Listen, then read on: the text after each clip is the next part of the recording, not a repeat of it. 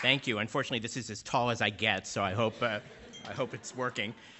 So actually what President Obama said the day we won, and my team was gathered in our conference room as we paused in our pushing our victory out to come and see what the president was going to say, he said that progress comes very slowly a lot of the time, and it often is 2 steps forward, 1 step back. It takes years, if not decades, if not in some cases centuries of engagement and work.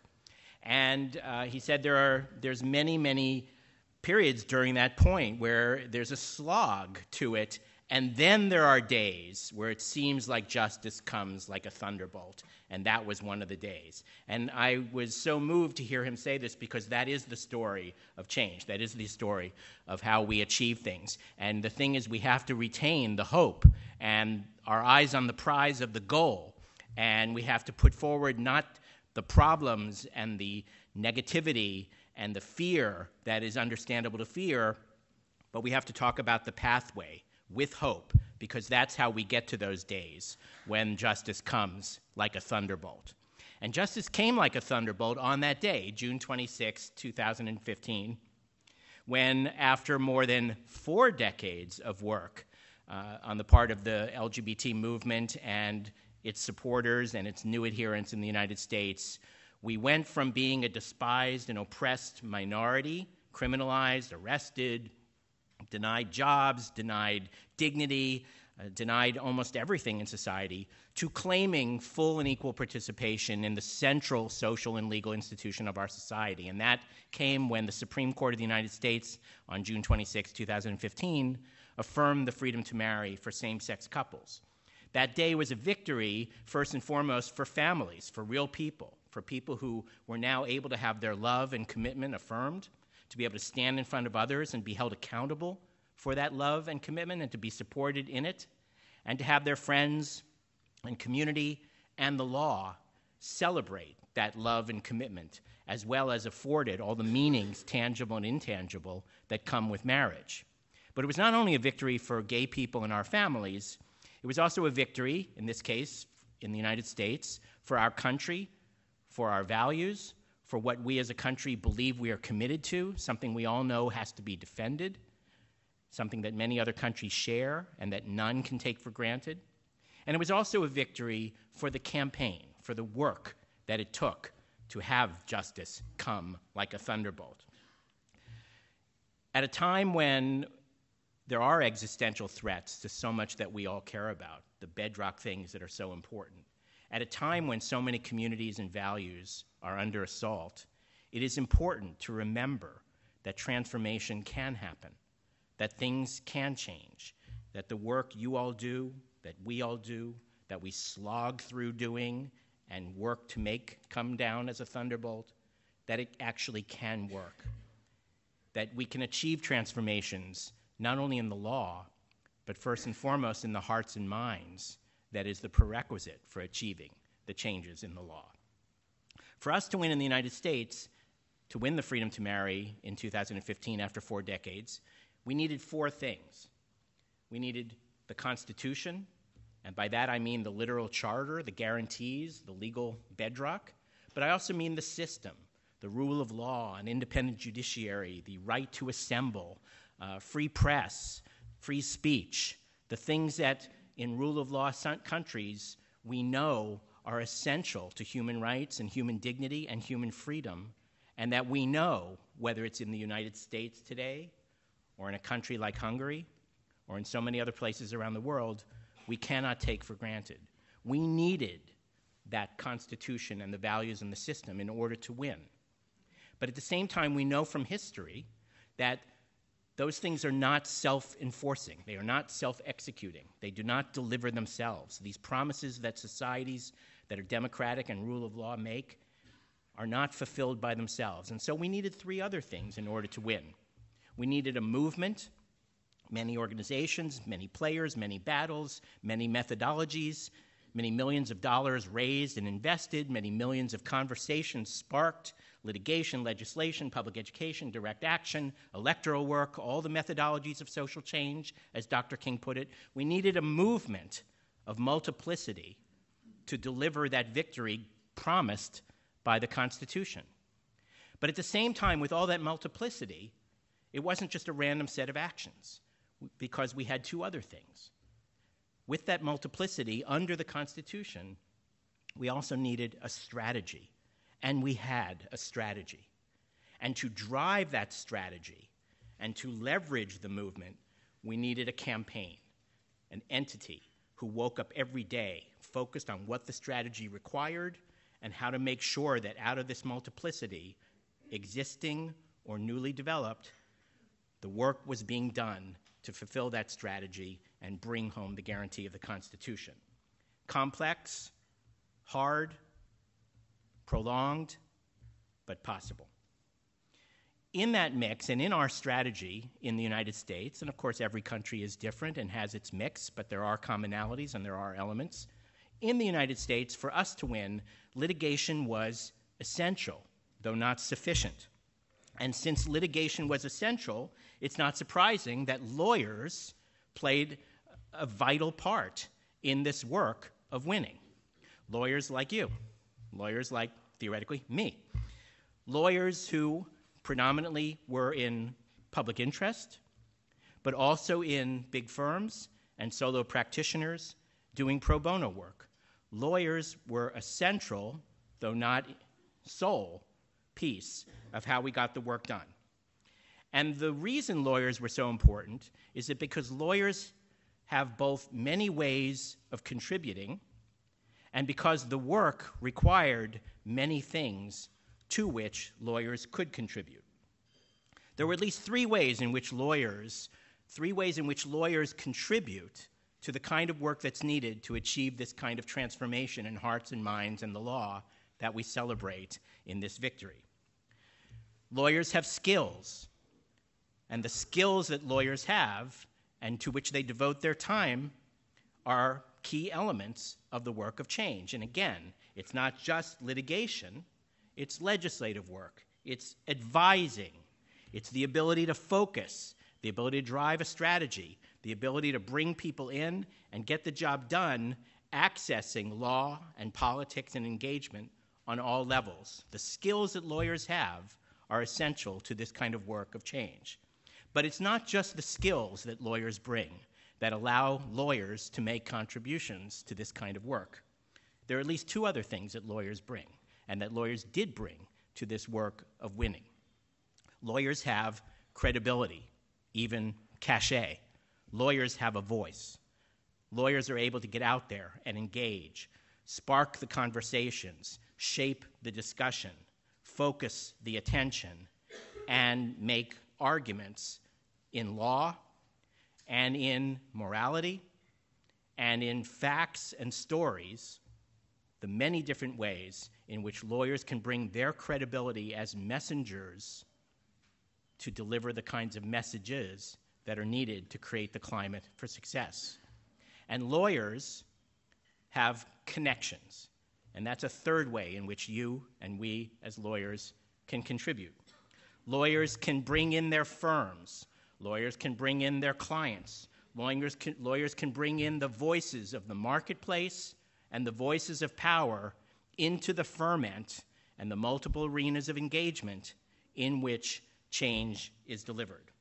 Now, in these three, skills and credibility and connections, probably the most obvious one is skills. That's when we say we're lawyers, when we talk about lawyers, people tend to think about lawyering, and they tend to reduce it to the kinds of skills like, for example, doing litigation and so on, the thing that classically lawyers do. And in fact, that was an essential ingredient of what it took to win. Between 2013 and 2015, so just the last 2 years of this more than 4 decades of battle, there were more than 70 cases brought by lawyers, many of them pro bono, many from public interest firms or from private firms or from big law firms doing this on behalf of the couples and challenges. And it resulted in, after decades of losses and losses and losses and losses, more than 70 wins in that lead up to the 2015 victory. Now, in all of those 70 cases, my favorite passage, my favorite sentence came in the case in which we brought the freedom to marry through pro bono efforts on behalf of law firms in Utah, to the state of Utah, one of the most conservative, one of the most religious states in the United States. And the reason I love this sentence is because it encapsulated what it took to win in this more than 4 decades of work. The court in Utah said, in the Freedom to Marry case, it's not the Constitution that has changed. What has changed is our knowledge of what it means to be lesbian or gay.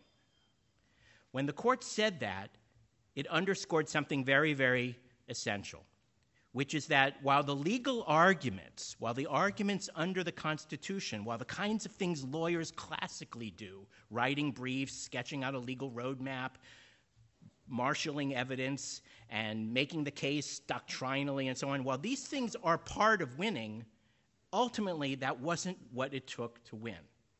What it took to win was changing the understanding of what it means to be lesbian and gay. It took changing the public's understanding and the decision makers' understanding, their ability to see how these legal arguments applied to the people standing before them. The legal arguments were always there. The Constitution was always there. It was the same Constitution in the 1970s, when the first wave of couples sought the freedom to marry and were all rubber-stamped away. They were the same legal arguments, the same Constitution that existed when I, as a young law student back in my hair days in 1983, wrote a thesis on why gay people should have the freedom to marry. The Constitution was the same. It was the same when we were losing in the 70s, the same in the 80s, the same in the 90s, the same.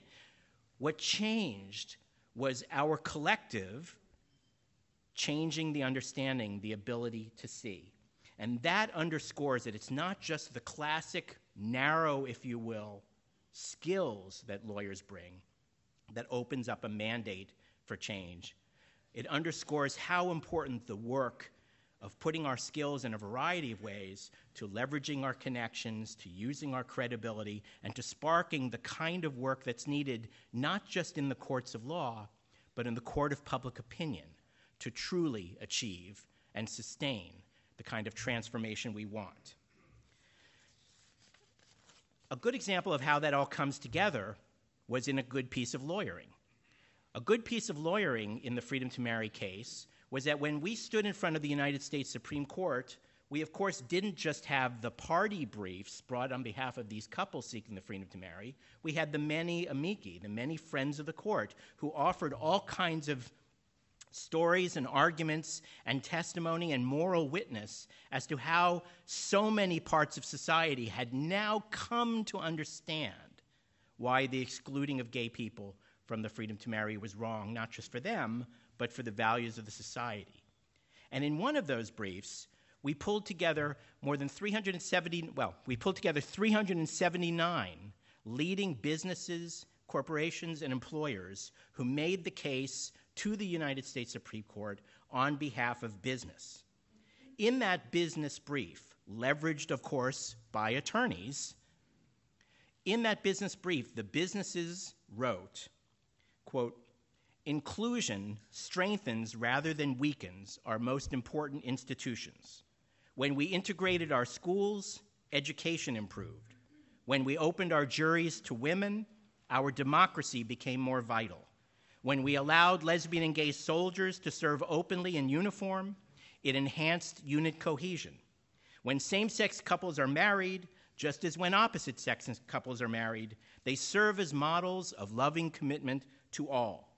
These observations," the businesses wrote, "ring true for companies as well. Diversity and inclusion strengthen, not weaken, our businesses."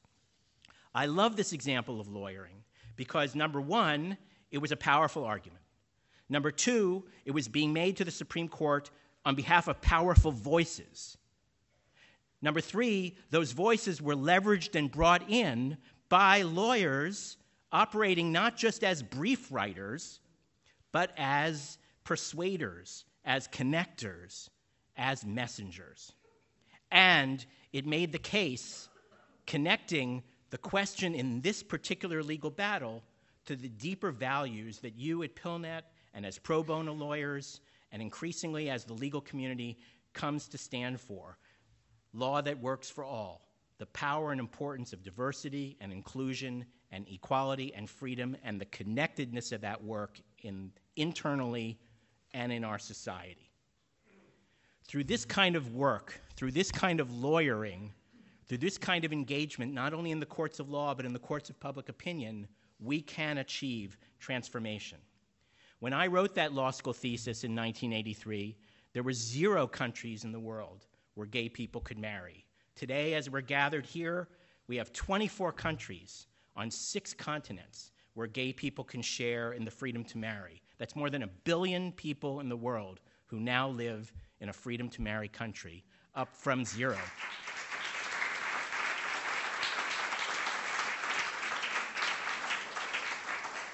$1 billion plus is more than 15% of the world's population, and that's a remarkable change and in progress and achievement, but 15% is not 100%. So I say to my friends, and you're going to hear from them in the panel coming up, in Taiwan, in Australia, in Austria, where we won a freedom to marry ruling 2 days ago, and we can talk about that, and in all the other countries where we have not yet won, there's a mountain of evidence, a mountain of expertise, a mountain of experience saying that ending discrimination helps families and hurts no one.